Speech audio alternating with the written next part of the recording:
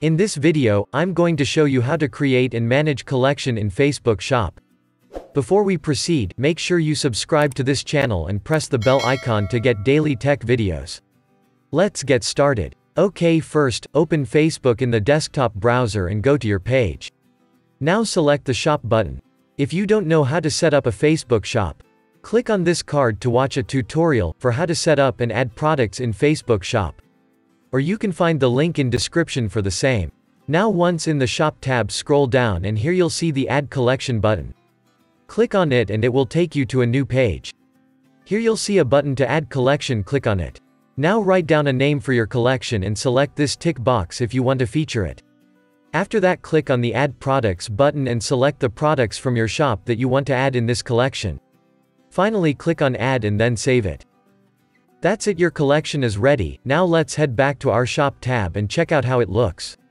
Here, as you can see, your collection is visible on the top since you have checked the feature box. From here you can also add more products to the collection. Or you can share it to your business page feed. That's it guys, this is how you can create and manage your Facebook Shop collection. If you like this video, give it a thumbs up and remember to subscribe. I love Free Software TV for more videos like this.